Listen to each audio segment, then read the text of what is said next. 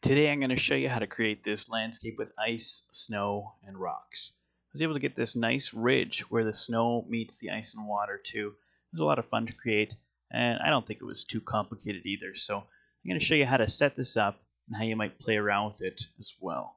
And this is the end node setup. I put this on my Gumroad if you just want to buy this setup. And I've set up a Patreon where all the blend files for my tutorials are available for patrons. There's also some free ones too. But let's check out this texture. To set up our scene, let's get rid of this cube and bring in a plane. I'm just going to go ahead and change this entire middle area to my shader editor and attach that material that was on our cube to our plane there. I'm going to hit N and get rid of that shelf on the right, and let's change the top right to my 3D viewport. I'm just going to make it a little bit bigger so we can see what's going on. Zoom in a bit here. Hold down Z and move the mouse up to go into rendered mode.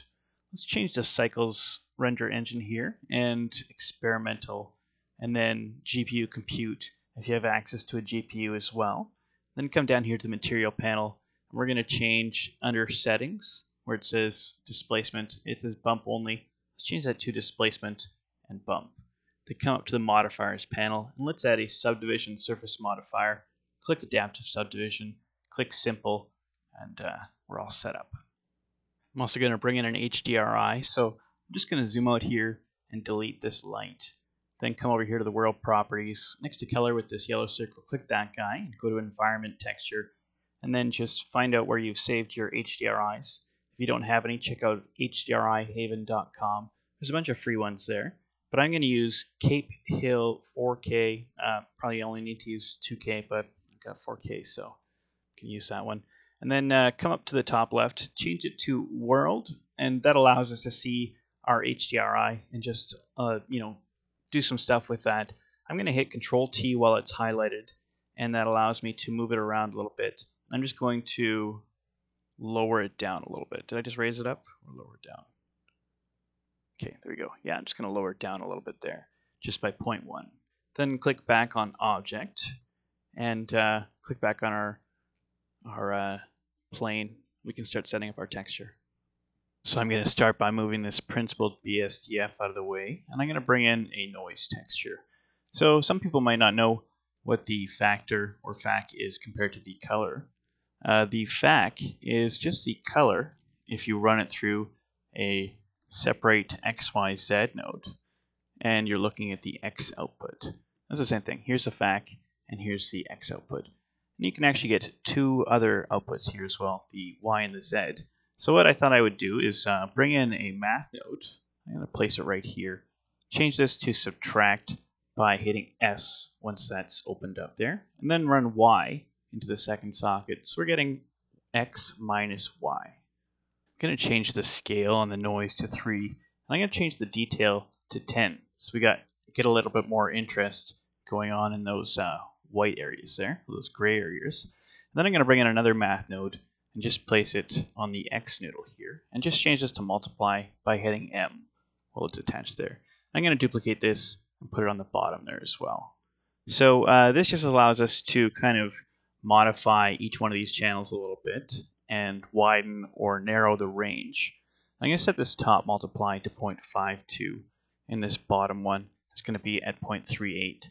Next, I'm going to run this into a displacement node. So I'll just bring that in, just run this into the height.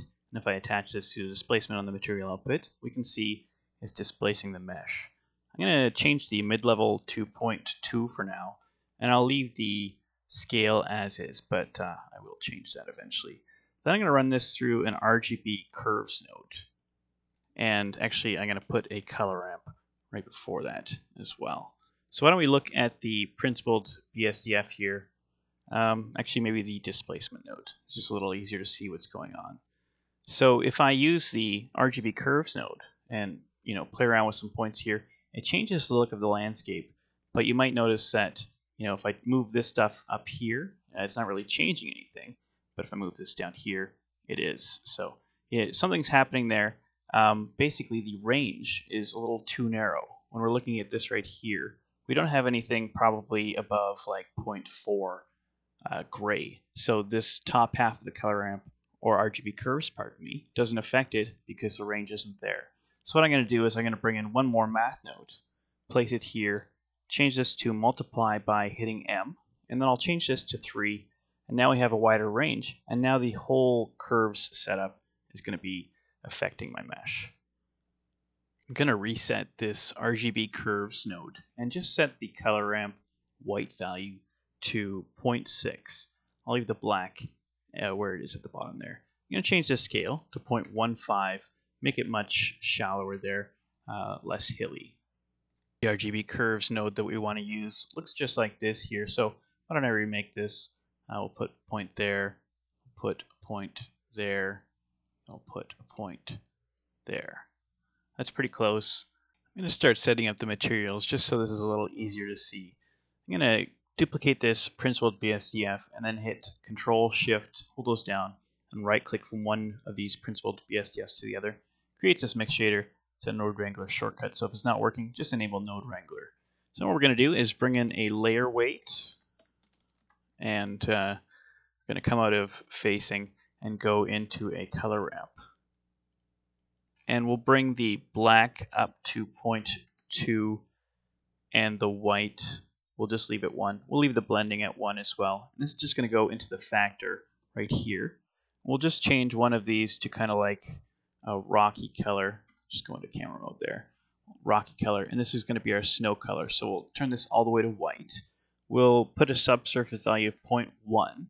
And the subsurface radius, let's set this at 0.1, 0.1, and 0.2.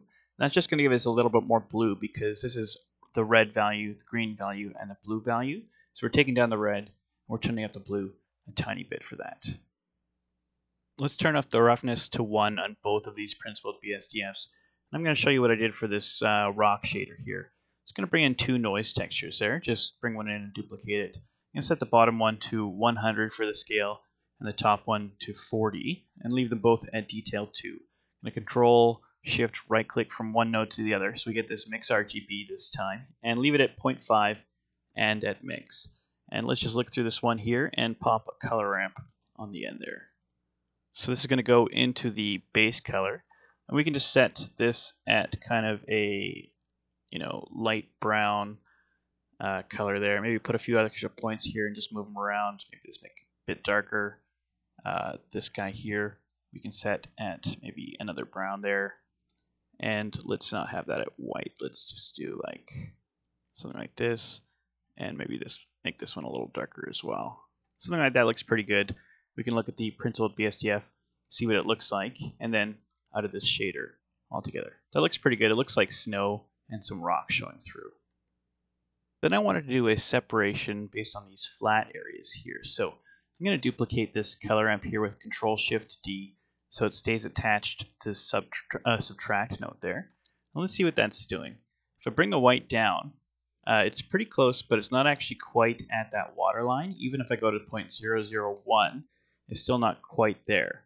So what I can do is I can just raise this up a tiny bit by putting a math node here and changing it to add. And I'm going to put this at 0.001, just like that. I guess it actually lowers it slightly. So then I'm going to bring in another mix shader here. Plug this into the bottom because that's going to be where the white is. I'll plug this into the mix factor, and I'm just going to plug a glossy shader into that other spot in that shader there. We can see now that it's kind of got a nice reflective surface there. I don't want completely reflective, so let's bring in a noise texture. I'm just going to move this down a little bit, move this up, give me a bit more room to work here.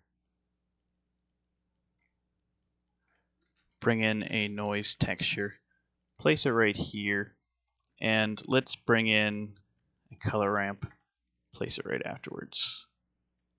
And we'll set this scale at 20 and the detail at 6. We'll run this into the roughness, and then we'll bring the black up to 0.4, which is going to increase the reflectivity there. And the white is going to come down to 0.9 or so. We can see that what's coming out of this color ramp here, we've got the black areas, which are going to be 0 on the roughness scale, meaning smooth, and then the white areas are going to be 1. So those are going to be our non-reflective areas. You can play around with that until you get the desired effect that you like, but I kind of liked the way that this looked. Let's turn this up to 1. white. So the last thing I did is I made kind of a shoreline here. So I wanted to make a mask where it was flat. To do that, I just did something similar to what I did here. I'm going to Control-Shift-D both this add and color ramp there, but change this color ramp to 0.01 this time. And by the way, this actually here, let's change this to 0.03. I found I got a bit better of a number there, that top one being 0.003, sorry, not 0.03. And this one right here, it's got those 2 points that are like right next to each other there. I'm just going to move the white up a little bit, move this black up, and the white is actually going to be at the bottom. So we're going to have 2 black ones and then a white one at the top. So let's set those points. This first black one is going to be really low at 0.002. This second black one is going to be at 0.02. And then this white one at the top is going to be at 0.04. So if we look at this mask here, we can see it's basically just this shoreline and the frozen ice down here and this top rocky snowy area. Those are both white. So this is going to go into another mix shader factor, and this is going to go into the bottom, while our snow is going to go into the middle right here. So we can see that it's colored this shoreline with the snow. There's no rocks there anymore, but it's still not flat because it's being affected by this noise texture here. So what I did is I brought in a mix RGB, put it here to kind of mask out the noise texture just on the shoreline. So I've got it right after the RGB curves. I've got the RGB curves going into color 2. I'm going to run this into the factor. So something a little extreme has happened because this color here is basically telling us, if you look at this mask here, this is the flat area, and it's telling us make everywhere that isn't masked out into that leftover shade. So we just need to turn that down. Let's go back into camera view there, and let's just ease this down to 0.2. And we can see it's created a little wall here for us. That's our little ice area where the snow kind of meets the ice and the water right here. We could turn this up too if we wanted like 0.3 or something, and this wall gets bigger. It looks quite cool, but I found it looked pretty cool at 0.2. Now that we've got this set up, there are a lot of ways we could play around with this. Don't be shy, tweak these parameters and just see what comes out. There's a lot of customization in here. Especially pay attention to this RGB Curves node, this mix RGB, obviously the displacement here, and play around with this noise texture back here and these math notes here. If you have any questions, let me know. Hopefully this was easy to follow, and thanks a lot for watching.